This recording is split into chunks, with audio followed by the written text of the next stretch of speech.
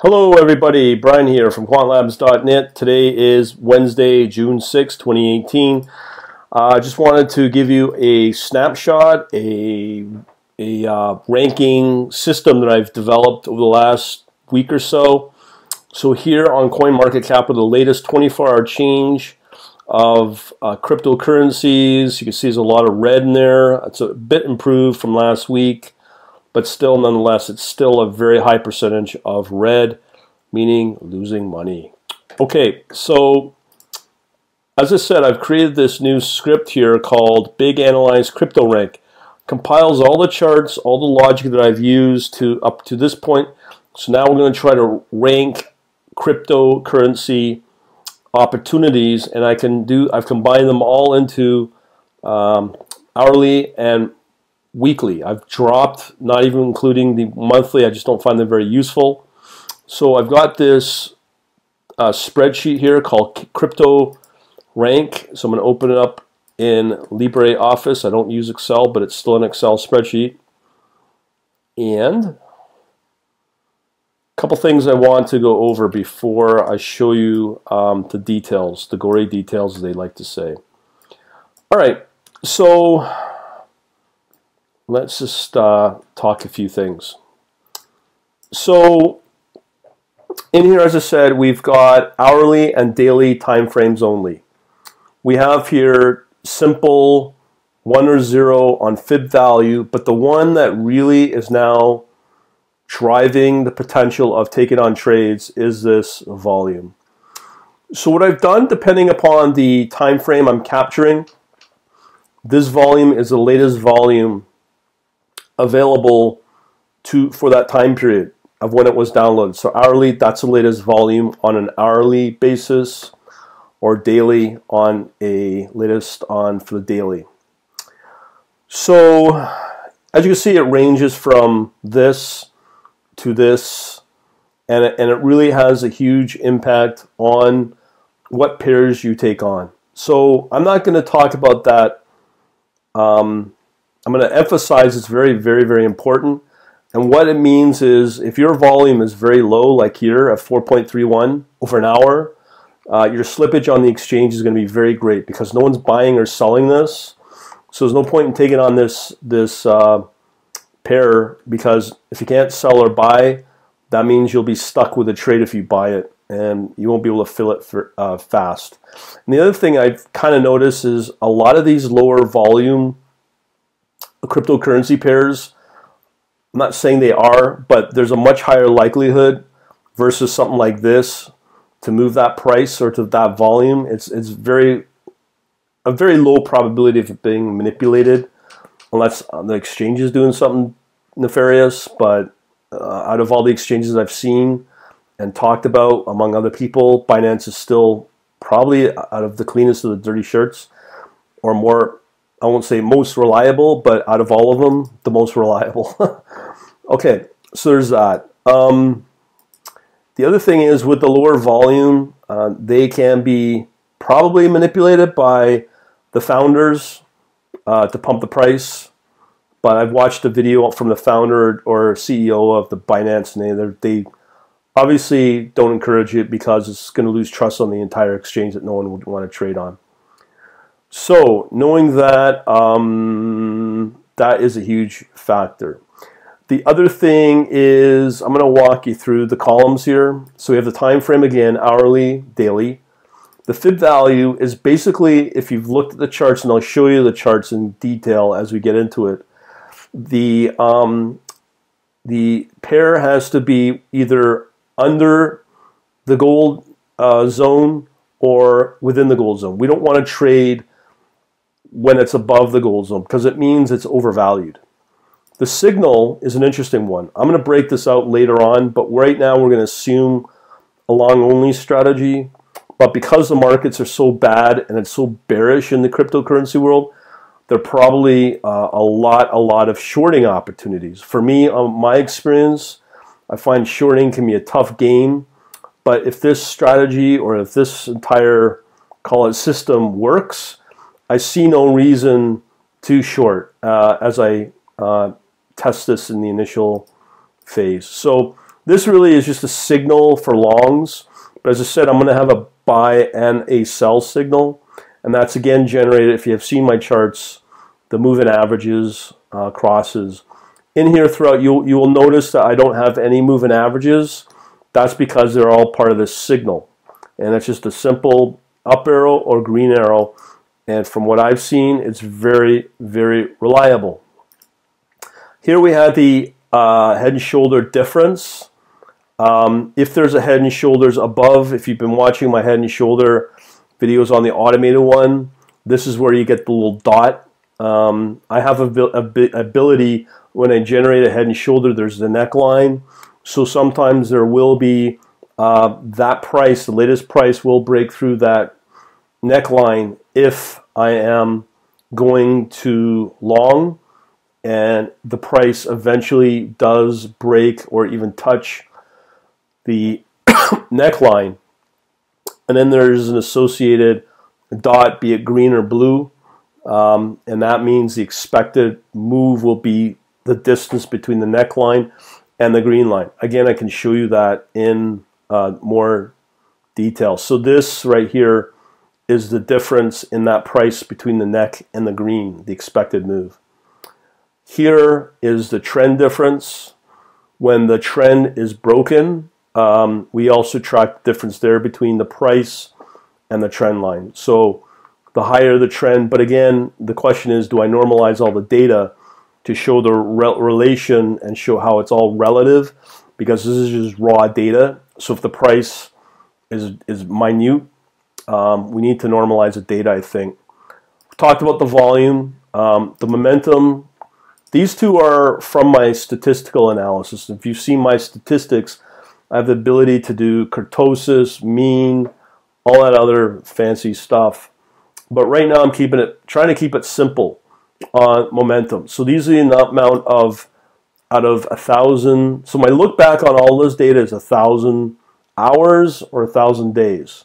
Now ranges, the range of that can be different depending upon when the cryptocurrency was initialized on the exchange. So you may have a cryptocurrency may have been on this exchange for 6 months, whereas something like Bitcoin may have been on the exchange for 2 years, let's say. So that's the difference. So when you see these differences like this daily here on this pair of 151 up versus, actually that's bad, it's Bitcoin. But there will be some differences here on this wave BNB pair where that may only have 80 moves, and that's daily. So I do have the ability to track the number of daily moves, well, if it's daily, or hourly moves or hourly returns out of the entire 1,000. Also, we've talked about standard deviation. This is important if you believe in volatility of the crypto pair. So as a result, most people that are conservative would probably want to go with a lesser volatile currency pair. So let me load up my channel here. So I'm going to show you some of the videos that may be helpful. Brian here.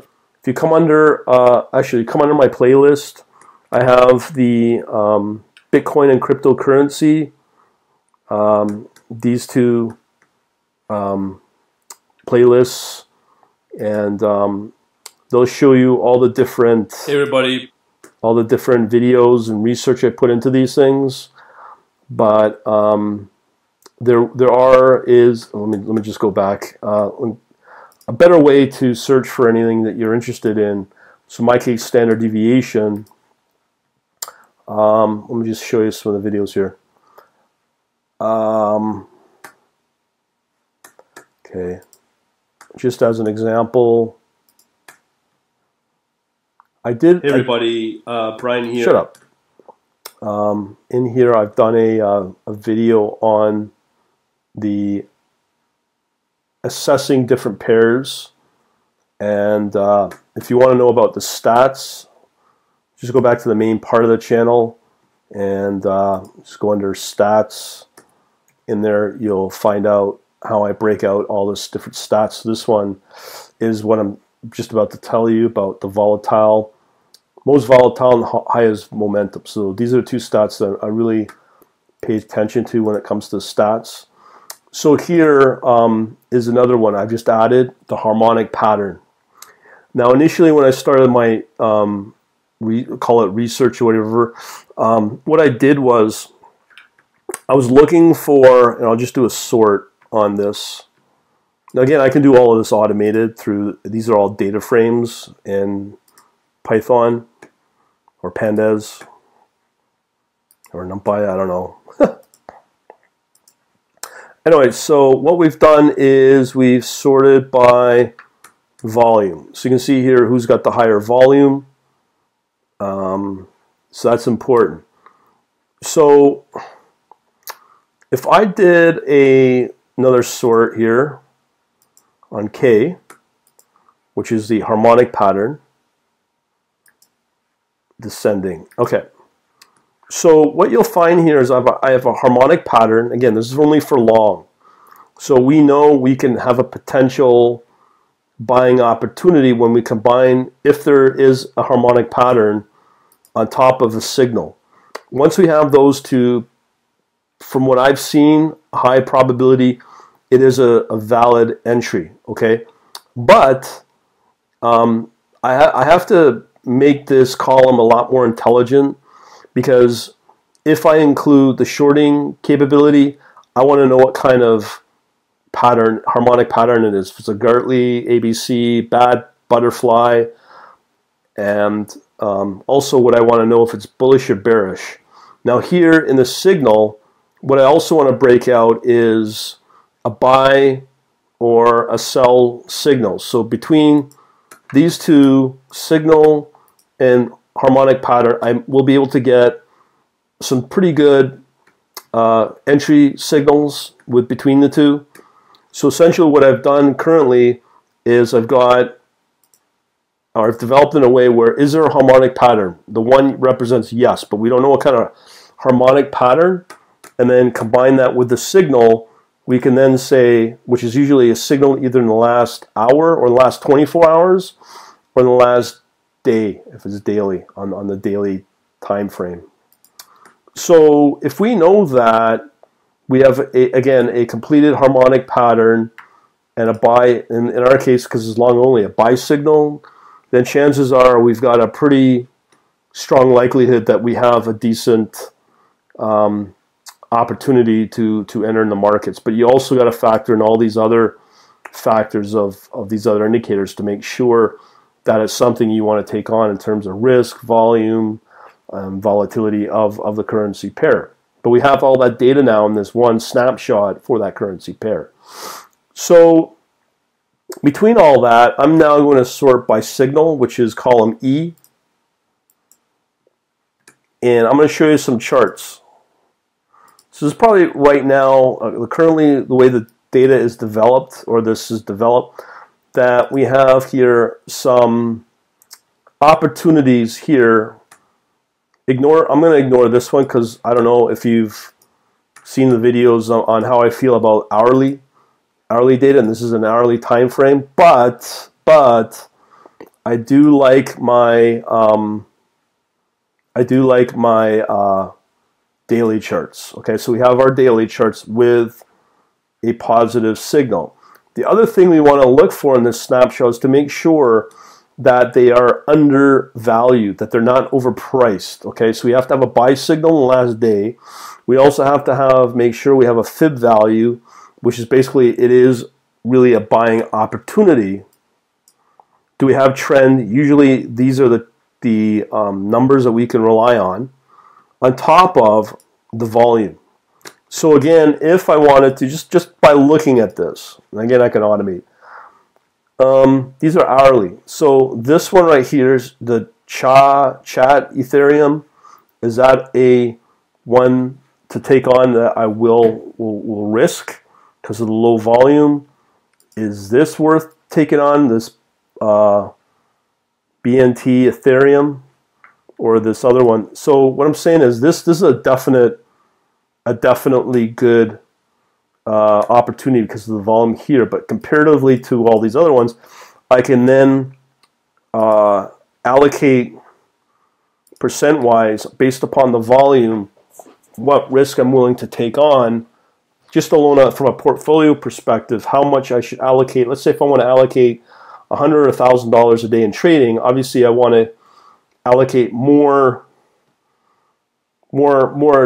dollars, more capital to this one if the just based on the volume alone. So, and then you can determine your allocation of dollars that you want to allocate for the day for these. If I was to just purely just on this information alone allocate how much of capital I want to deploy each day based just on the volume alone. But then I also have, what about trend? What about which has a stronger trend over the last year or so? We can also see momentum's another good one. So you can see here we've got a much better momentum here, right here, because the momentum's much higher than the other ones. So we can see, but again, we have to see overall, that's over the last, I can't remember the time period. Like it just depends upon, but I can verify that through the charts, which we'll do in a minute. But we have the momentum to measure on, and now we also have the volatility to measure. So we can see here, this one is less volatile than some of these other ones. So this one probably obviously be a much more volatile. This one, this GSX Ethereum, is a more volatile. And of course, I'm going to make this a little more intelligent, saying, is there any harmonic patterns to overlay our decision on the entry? Okay, so these are pretty good. So let's check out the charts. And again, I just want to remind you that this data is over a week old, so don't take this literally. But I just want to show you the mechanics of it and the power of it. Okay, so let's go over to our charts right here. Okay, so I guess our best one, this is a fairly volatile pair, this NAV BTC. So let me just check that one out. NAV BTC, so we only want the daily because that's all we're focusing on. So if I look at the trend, but you see it's been above trend, even though the trend overall is long-term down, it is above trend. So I don't think you'll make a ton of money at it, but in a bear market, that's not a bad thing. And again, as I said, this overall price right here is lower than the 0.382, or is lower than the, this is our goal zone right here, these two, the pink and the gray. Let me just maximize this. So you can see here the 0.382, 0.618 is our gold zone. According to how I did it, could be wrong based upon other Fibonacci experts out there. So actually, did I get the wrong? So we want NAV BTC. Let me just make sure I got. So you've seen that. So this is the one I want to show. So yeah, it's well, like this is the daily, 1 day. It's definitely below that gold zone. Here the 0.382 and the 618 for Fibonacci levels. So again, if you look at the signals, this is what we're looking for right here, right there. If you look at that buy, that's our buy signal that generates this guy. So generally, that's a confirmed moving average cross. Woot woot. That's a lot of people use that.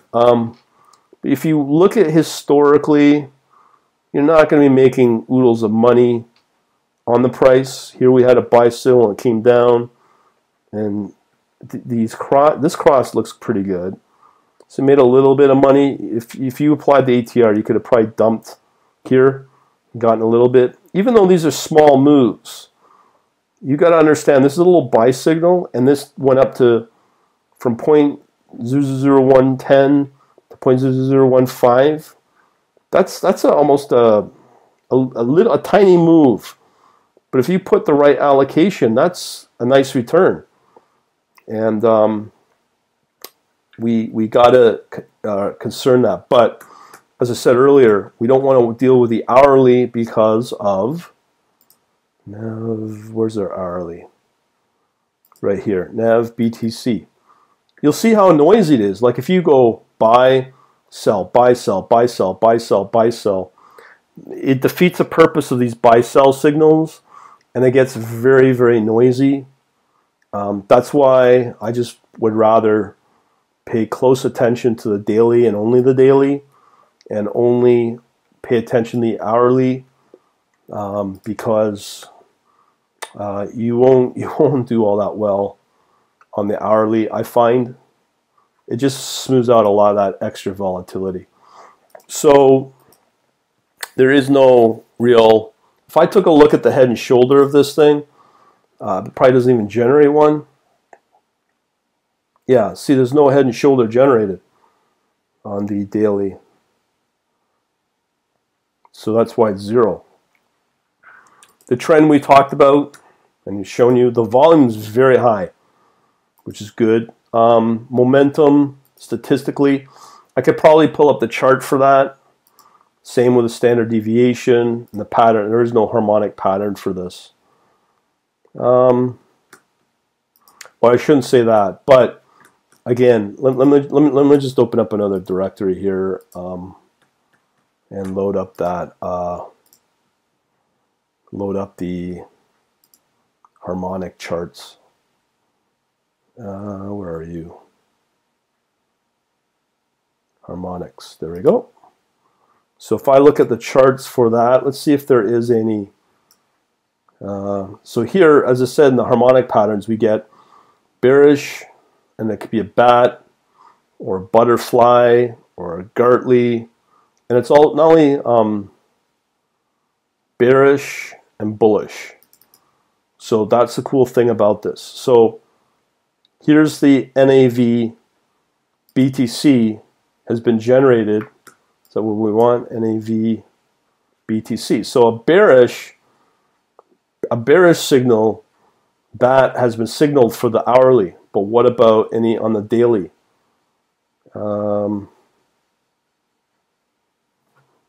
There's a better way to do this.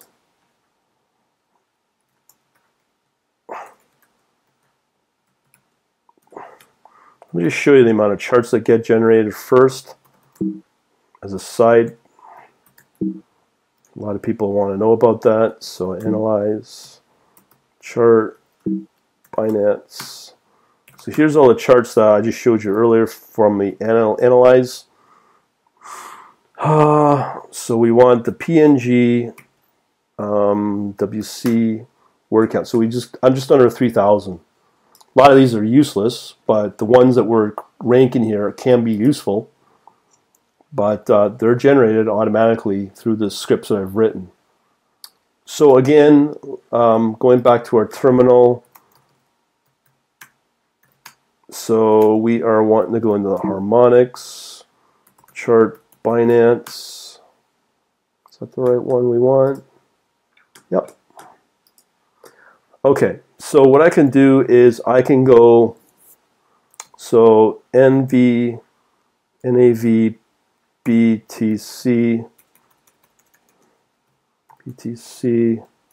PNG.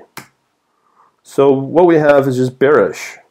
So we only have bearish signals on the harmonic patterns generated on the hourly basis. So again, that just adds to the risk of taking on the trade. But on the daily, it looks good. But the hourly, I don't know.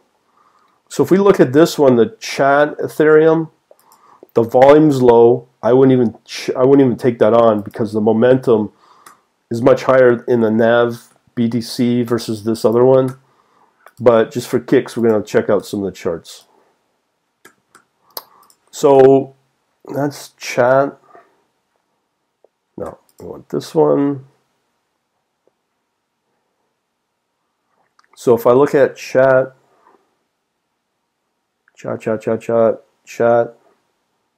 Ethereum. So we want the daily. So again, initially what kicked this off is that signal that's verified. It is undervalued. What's the trend like? Down, but again, you see it's above that trend. Not great, but you could probably see make some money there. So the next question is, are there any harmonic patterns developed for this thing? So let's check out that. So what we want is chat Ethereum. So here we have bullish on the hourly. So very interesting, very, very interesting. So we have 3 harmonic patterns generated.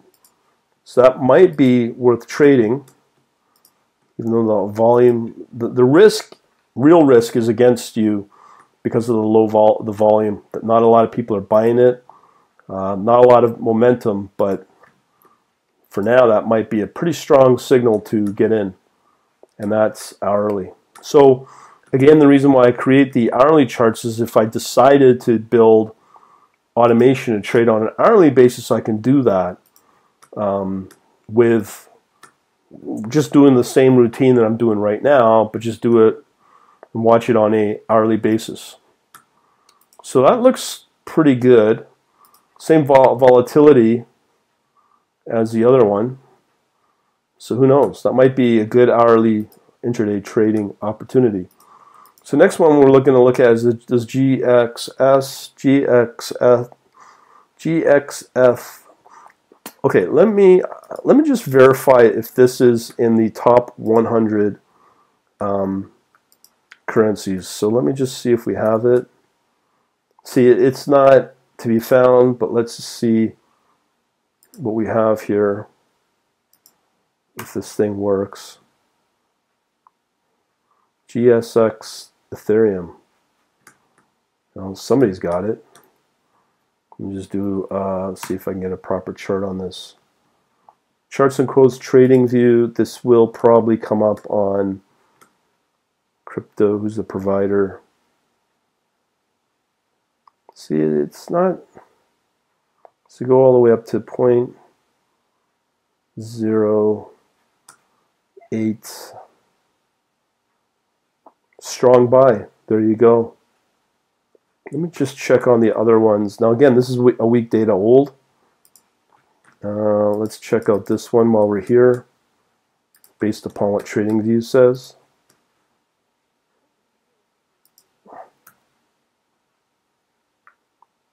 Chatcoin Ethereum.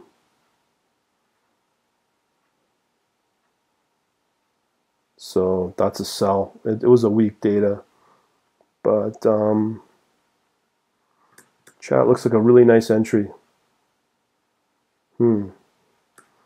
Let's check out the other one. Nav BTC. I'm going to do another run of the latest data. So again, this is out of sync by a week. Sell. Nav idea, nav short term retracement. Okay, but we'll get more detail out of that. So this one looks good, even according to TradingView. A little more volatile. The trend is, well, let's check it out. That was GS, so we are doing this one, GSX. GSX. GX. GX. GXS Ethereum. Trend, hourly, daily. So again, it's this guy right here, but the moves are kind of unpredictable. Some of them 0.04 to roughly, depends, even a wick is breaking through that 0.006. So when you factor that in, that could be another, I'd say 50% move. Who knows? But this one's a nice one. Back in March, 0.0 for all the way up to 0.07. That's a nice move. Okay, so we've got the, let's see our trend. See, it just spikes up. Signal. Oh, Fibonacci. Just entering in our break. So that who knows where that's at now. But that looks pretty good, even though it's a low. Actually, the volume's not too bad. So let's look at this last one here. Momentum looks pretty good here on the BNT Ethereum. Let's check that out. Like I said, I'll eventually get to know these cryptos as I work with them. It's only 2 weeks now, so please forgive me. BNT Ethereum. So we want the daily. Let's check out the signal here. See here, buy, sell. Here's a nice move. But we've got to buy right here. And what's our trend looking like? Down, but it's above trend, which is good. And again, it's in our gold zone. And yeah. So if I look at the last two, see if I can do, if there's any harmonic patterns generated. BNT Ethereum. So we do have, it's a bullish hourly on that one, so that's good. GSX Ethereum. You see, there's no head and shoulder.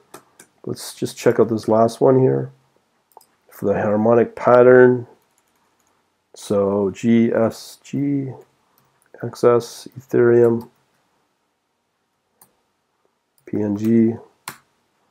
Yeah, again, we've got bearish. This is kind of confusing. It's hourly, and they're all hourly. So we have two bearish and one bullish. I probably would be very cautious on that one otherwise, but some of these are not too bad. They look good, but I just want to show you this ranking spreadsheet because it's very helpful now to be able to see things in a snapshot at that one point. And it's really I'm gonna try to make this a lot more intelligent and also include the shorting, which I'm sure there's going to be much more opportunity there. So I just wanted to put that out there for y'all. Let me know what you think, and we shall talk to you later.